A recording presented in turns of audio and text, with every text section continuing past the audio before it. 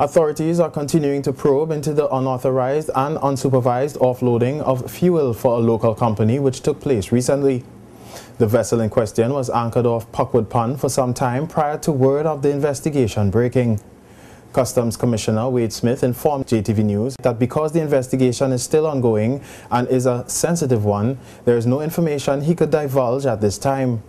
JTV News spoke with Seoul's country manager Deborah Benjamin, who said that Seoul Petroleum is not the company under investigation and that they continue to comply with the rules and regulations of the Customs Department.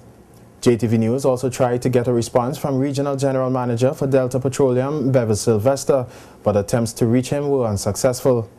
According to Customs Management and Duties Act 2012, Section 22, the master of a vessel arriving in the territorial waters from a place outside the territory shall not cause or permit that vessel to arrive at a place other than a customs port, and a person importing or concerned in importing any goods in a vessel shall not bring those goods into the territory at a place other than a customs port, and a master or any person that contravenes or fails to comply with a requirement of this subsection commits an offense and is liable on conviction to a fine not exceeding $10,000